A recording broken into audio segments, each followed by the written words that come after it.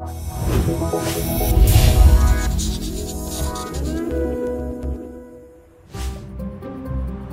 Research Master in Cognitive and Clinical Neuroscience is designed for international students who wish to continue their career in research.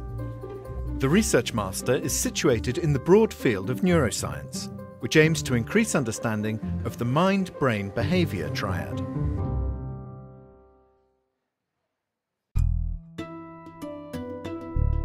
Fundamental neuroscience offers education in brain function at a biological and psychological level, but also adds interdisciplinary cross-integration in a neuroscience context. Artemis Iartou studied this master and now starts working on a PhD in the field. Alzheimer's disease is right now the most prevalent form of dementia. You're isolated, but you're not aware of it. For me, this master fulfilled all the requirements and all the ambitions I had. And it really loaded me. This master is a unique combination of psychologists and biologists. The structure of the master was very unique. The first year, it's full of courses. All the courses you need in order to have a general idea and a more specific idea on neurobiology and neuropsychology. But in a more fundamental point of view, that this opens a lot of doors for you. You can go either to clinics or you could stay in the lab and work there.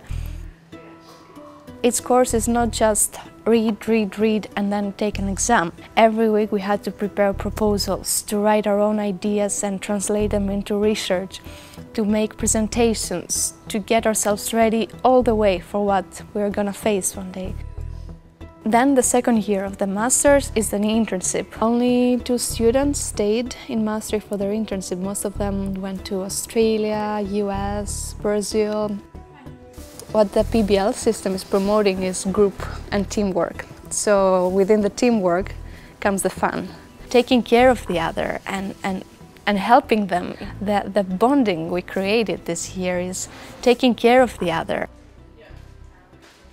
I caught myself saying last year that this is the first time that I made true friends so quickly, because you spend so much time together and the time you spend is quality time.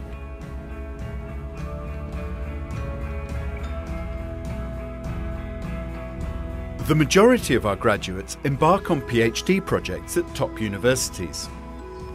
Others pursue clinical training or are employed in industry. On average, most graduates find their desired job or training position within several months after graduation.